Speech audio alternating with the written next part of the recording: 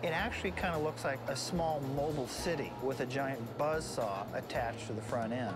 Bagger 293 is in the Guinness Book of World Records because it's the biggest land-bound machine ever. This German giant hits the scale at a whopping 31 million pounds. That's equal to the weight of about 2,000 adult elephants, more than 2 professional football fields in length, and as tall as a 30-story building. This monster works in the coal mines of Western Germany. What sets the 293 apart from the other machines is the sheer size of it. I mean, this machine can produce up to 12 tons of material. It's spitting out 10 mid-sized cars in a second. The bagger has 18 massive buckets, all working 24/7 on a wheel 70 feet in diameter. Each bucket can pick up over 15,000 pounds of material in one scoop. These massive diggers remove both the earth above buried coal seams as well as the coal itself. The machine's primary purpose is to mine for coal. Unlike most excavators, though, the bagger doesn't just dig and load trucks. It has its own unique and economical conveyor belt system. It is far cheaper to convey material than to truck it. A truck weighs about as much as it carries, whereas a conveyor weighs a lot less in comparison to what it can produce and can carry. The Bagger 293 feeds miles of conveyor belts at the Hambach mine.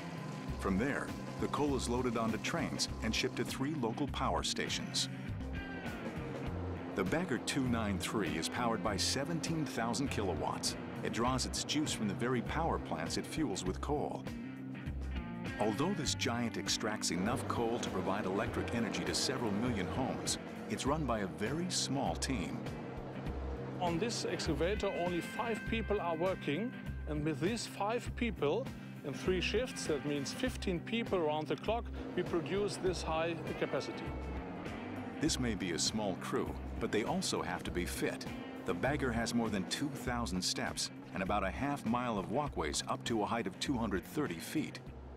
It's not unusual for the team to walk over 6 miles during a shift. I think there are not that many on to a mine elsewhere. However, their maximum speed is less than half a mile per hour. A 13-mile trip can take about 3 weeks because of the challenges of crossing roads and avoiding power lines and the slow speed of the machine. Still, it's a champion of diggers.